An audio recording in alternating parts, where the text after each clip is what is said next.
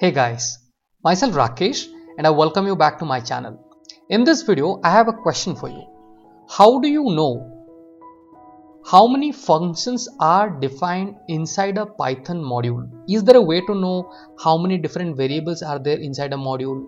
Is there a way to know how many functions defined inside a module? So this video is going to help you to know all that in a very simple way.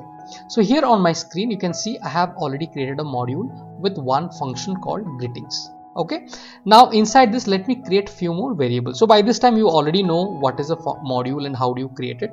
So I am going to create two different variables with two different values. Okay, and I'm going to save it. Now if I go to the main py and I'm going to import the module which I've created, they are case sensitive. Okay, and I'm going to create a alias or a nickname, and let me give it as a nickname called M1. Hit on enter.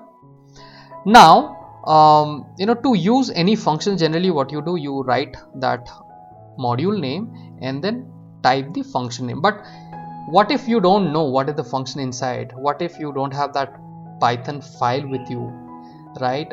So you must be having the Python file, but what if you don't want to open the file, and how do I get it?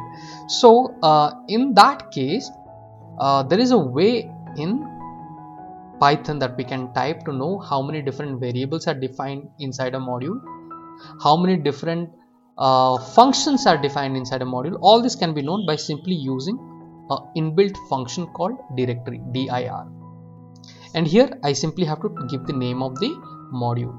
That's it. And if I do this and if I try to print the value of x here, I'm going to get all the defined